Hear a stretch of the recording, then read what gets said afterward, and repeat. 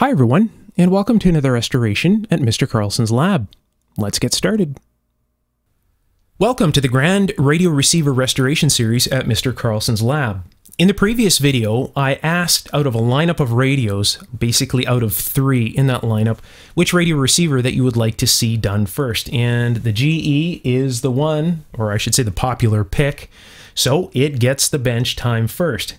Now, each one of these receivers will be a multiple part series. If I was to try and fit this entire restoration into one video and convey all the information that I want to share with you, chances are this video is going to be 2 hours long. So what I'm not going to do is try and cram it all into one video, and I'm going to spread it out over multiple parts. I'm hoping to get this in at around 4 to 5 parts, this particular radio receiver here. So if you haven't subscribed, definitely subscribe and hit the bell so you get the notifications, because the videos after this are going to come in rather quickly. So basically when this video is done, when you're actually watching this video, I'll be working on part number 2 already. And that one will be up very shortly, and so on and so on. Reason being is because we have a whole line of receivers to go through. So in the previous video, this is the lineup of receivers we're going to go through, and you will see this particular receiver on top of all the rest of them. You can see how big this receiver is.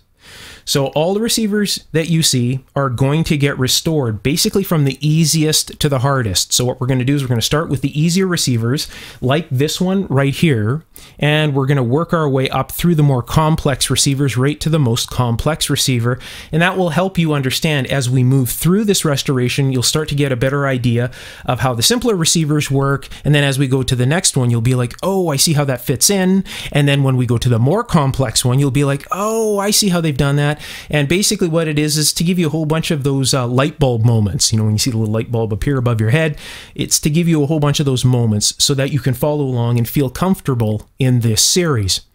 Now, the idea of this series is to convey as much information as I can to you. So this isn't going to be one of those where a restoration where I don't talk and everything's sped up. The idea is to share information. So you're going to hear me talking and explaining everything in detail. Now, you can use this knowledge for other things like audio amplifiers and televisions and all sorts of other things as well. So there'll be a lot of knowledge conveyed in this series. And I invite you to take a pen and paper if you want to jot down some notes and take some notes as we're going along, because you can use these in the future to help you with your future restorations. Even if it's not a radio and it's some other older electronic device, a lot of the information in this series will be very, very beneficial to you. So the story on this receiver is, this was found in a barn, and it's that famous radio barn that I visited before. This was kept very nicely. I've already put some polish on top of the cabinet just to see if I can get rid of some of the scratches, and it just makes them disappear. I'm going to share that special polish with you. It works fantastic. I've left scratches all over the case so I can show you how well that stuff works. This radio receiver is so big, I'm sitting 5 feet back from this thing. Okay, I'm 5 feet back. I'm in behind a camera, in behind a tripod, and if I put my arms ahead, this is as far as they go. Right, you can't even see them. My head is basically bumping the camera right now, and I'm still about a good, I'd say half a foot away from the face here. All right, I'm not even touching it. I can't even touch it. The radio receiver is so big, it takes up my entire work area. This is the largest tabletop radio receiver I have worked on to date. So it's going to be nice to actually get this thing out of the case and maybe knock the size down so I can fit everything onto here. The dial on this thing is just huge, and it is one of the most beautiful dials I have seen, aside from the DeForest Crosley radio restoration that I did, I guess it would be a year and a half ago, something like that, long time ago. This right here is an eye tube, so it has a tuning eye on the top, so it has that bonus as well. This radio receiver has been subject to an area that has been rather smoky. How do I know this? Well, when I was polishing this up, I thought, hey, I'm going to try and just clean up one of the tuning knobs here just a little bit. Now, you'll notice a difference here. Well, you'll notice it has a gold-looking grill cloth down here, and this is kind of gold. Well, I believe this is actually gold, and I thought that the knobs were supposed to match that, but that's actually what the knob looks like. It's silver. So that is tar, whatever, from, I guess, just years of being subject to smoke. When I wipe this down with Windex, which I haven't even really spent a lot of time cleaning, that's just a few wipes with Windex, it turned silver, and I'm like, no way. So I thought that this was the same color. It really does match. So I don't know whether somebody had a lot of fun with this, trying to make the knobs match the grill cloth, and I don't know, maybe blew smoke at it for a whole long time. But that's a glaze on top of there, and it all needs to come off. So I'm hoping that the chassis inside this radio receiver doesn't have that glaze on it. We'll see when we get to it. So all I've done is I've briefly looked through the little holes in the back panel, and that's it. So we're going to discover all of that together. Now, as mentioned before, this is going to be a multi-part series, and again, I'll try and get this thing in under 5. So in this one, we're going to take a look at the case, we're going to take a look inside, see what we're up against, talk a little bit about the design, and in the next video, we'll pull everything out and we'll get right into the restoration. So we're just going to familiarize ourselves with what we have ahead of us here, and there is enough to look at here in order to give us a very, very good start. So this is the front of the radio. You can see this is the band switch right here. I'm going to have to kind of bend under the camera here and turn this. So it has sounds like a turret tuner, like a television inside. And this is the tuning control. Look at that. Right around here, it's like, feels like glass. I'm sure that could even be fixed up. That's as smooth as glass. There's a tone control there, a volume control, and then it says off, radio, and phono. So it has an input for an amplifier, obviously, on the back. So it would be kind of nice around Christmas time. You could put Christmas music through this or whatever you want to listen to it. You know, some external music source. It's already pretty much done for you at this point. So a lot of neat features for a radio receiver. I can kind of tell in 1957, that's the year of this radio receiver, I can kind of tell that they really wanted to make this tabletop stand out and give it a lot of very neat features. And they really did a nice job. I'm hoping, okay, I don't know, but I'm hoping that they light all of these little segments up separately when you rotate this. That would just be incredible. To have the little, you know, it could even be modified a little bit. Can you imagine how nice that would look if you had some really bright LEDs that shone in each one of these? It would probably just jump right out of there.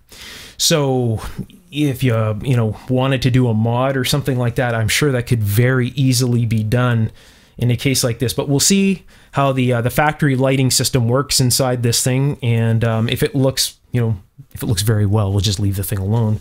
And maybe I'll just do a little bit of experimentation and just light some sections up with an LED and see how it would actually change it, what it would look like over the factory bulb. So that's the base of it, and the thing is just monstrous. Again, I can't really convey how big the thing is. I'd have to put a ruler across. You can see it takes up my entire work mat, and that's from side to side. Again, I'm sitting way, way, way back from this thing. So when I get to the back side of this, which we're going to take a look at now, I'll turn this around. Let's remove the back, and let's take a look inside this thing and see how they've put this thing together. And that'll probably give you a better size reference to how just gigantic this tabletop radio receiver is. You need a special table just for this thing. It's so big. All right, so this is the back side of the radio receiver, and I managed to get just a little bit closer because the camera's off to the side now, so you can tell by the size of my hand how big this thing is. It's the size of a small television, really, it is, or maybe even a larger television. The thing is just monstrous. So it has a whole bunch of slot-headed screws in the case here. So what I'm going to do is I'm going to remove all these screws, and I'll be right back. All right, I have all the screws removed, aside from this one screw right here. And before I remove that, we should actually take a look at what's on the back side of the radio receiver, right? So we have an external antenna connection, which will be attached to the 369 antenna for testing this radio receiver.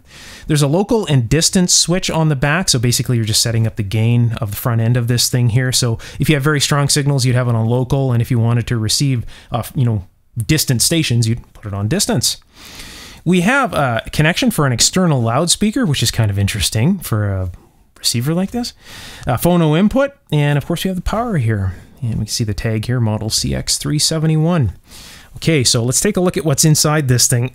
This is exciting. So this is my favorite part. I always love discovering how they've put these things together. And we're going to do that together here. So let's find out what they've done. Hold on here, get rid of that screw so this doesn't fall. Wow, look at that. So these come off. They do. Get that out of the way. Just get the back side of the radio receiver out of the way. Well, what do I see? I see a separate amplifier and power supply chassis. They actually went through the trouble to separate the power supply from the actual radio. It has push-pull output. It has two 6v6s. You can see 6v6 right here. Driving an audio output transformer. There is a tube in the back there, probably a 12AX7 or something like that, maybe a 12AU7, I don't know. We'll have to take a closer look at that. And what looks to be a rectifier tube back there. Oh, there is a legend right here. We'll take a closer look at that. I'm too far back from the radio receiver to really, without getting my head inside the shot here, right? Because again, this thing is just massive. Yeah, look at the size of my hand. This thing is the size of a small television, right? Just crazy. So, I don't know what this is, this mounting system. It almost looks like it is mounted on some very, I don't know, kind of an interesting mounting system here. It's got some rubber bushings here, and they're soft still. So we'll have to take a look at that. The amplifier is just hard mounted into the case. So, look at the size of the speaker in this thing. General Electric, made in Canada. Everything inside this thing is just in great condition. Looks like it has a there's three capacitors, a 3-gang tuner inside of it. So most likely an antenna tuning stage, an RF stage, and the oscillator stage in the front end. Looks like it's using a 6AL5. And all sorts of interesting things. Wow. Very nicely put together. Okay, so what I'll do is I'll get the camera and get it a little bit closer into this so that we can take a more detailed view. I have to move things around here again because this is just so big. I didn't realize I was actually videoing this in 4K.